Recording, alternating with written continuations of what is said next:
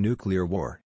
From a U.S.-Russia conflict would wipe out 63% of the world's population.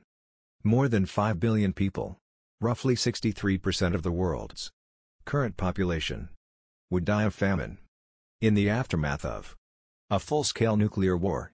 A new study has revealed, of the world's approximately 12,705 nuclear bombs, Russia has 5,977, and the United States has 5,428.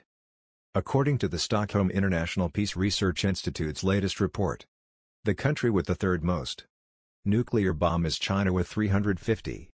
India and Pakistan have 160 and 165, respectively.